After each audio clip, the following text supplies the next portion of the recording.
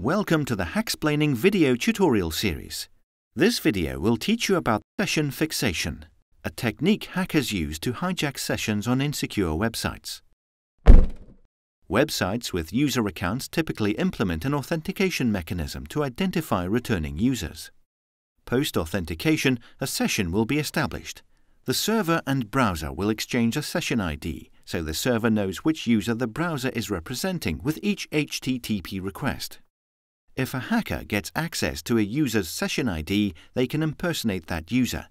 Session fixation is one method an attacker can use to do this. In this lesson, Mal is a hacker who has noticed that your website passes session IDs in the query string. Mal crafts a URL specifying the session ID. Vic is one of your users. Vic just loves hamsters. Mal has been able to guess his email address. Mal sends Vic an email with a very tempting link, pointing at the crafted URL. Vic clicks on the link. Since he isn't currently logged in, your site presents him with the login page. It accepts the session ID previously fixed by Mal in the URL. When Vic logs in, a session is established, and he can enjoy the amazing hamster GIF.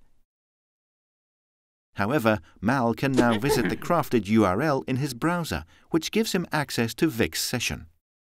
Mal is now logged in to Vic's account, without Vic being any the wiser. Insecure treatment of session IDs can leave your users vulnerable to having their session hijacked. Click on the link to learn how to protect yourself, or move on to the next video.